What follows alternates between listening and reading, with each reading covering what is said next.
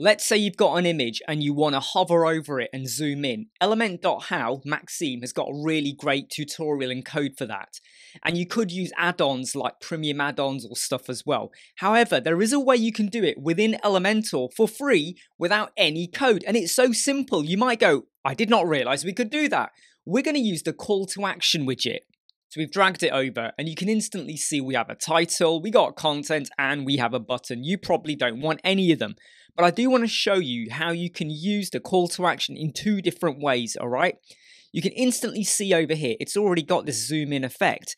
Let's just pick an image. I'm going to go for this square image here over here, okay? I've done that on purpose because the image is cut off at the moment, but we are going to rectify that. If we go for classic, this is how it looks. And we can modify it to have the wording on the left or right and you get the zoom in effect. Or you could go for the cover. And this is where you still get the zoom effect, but now the wording is over the image. So if you do want to have wording or buttons or whatever, you could do. Now stay with me on this, all right? Let's go back to the classic just for now. If I go to style, I can adjust the height of the, sorry, let me go back over and put it back like that. If we go to style, I can adjust the height, but that will only adjust the box height. Let's just put this back to be nothing, so it's just standardized. If we go to image, we can adjust the height here as well. So you could, if you want, use this image zoom functionality, but you still have the content. Or you could go over to content, switch this to cover. Okay, make sure it's on full, by the way, for your image resolution. Go to size, and now when you adjust the box height, it's actually adjusting the entire image, not the box that's sat below. But what if you don't want the wording? Because look, right now, we've got the zoom in effect. How easy and simple is that? Let me show you two things you do need to bear in mind. If we go to content, and I delete the content, okay, everything will disappear. And when I mean everything, watch this. Everything disappeared. Because there's nothing sat within the box. There's an image, but there's no content whatsoever. So here's the trick. Go to title, and just add in a space. That's all it is. Look, I've just added in a space. I haven't added in a full stop or the letter N. Just go for a space, and that does it. And when we hover, we still get the image. Look, we're still zooming in. Let's go back to the image. We're on a cover. We're going to go to style. This is where you can start to mess around with your height, pixel, vertical, however you want to do it.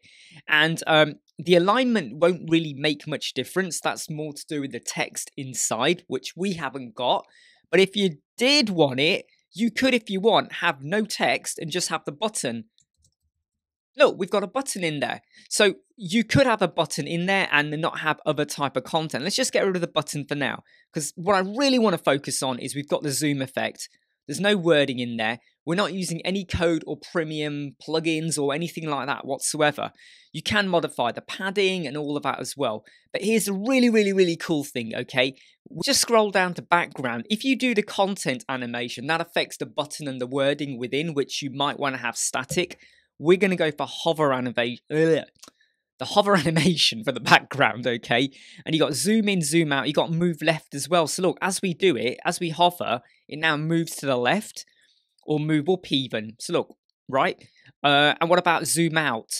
So now it kind of goes the other way. So you can use this quite to some, you can, sorry, let me get this right. There we go, it's zooming in now.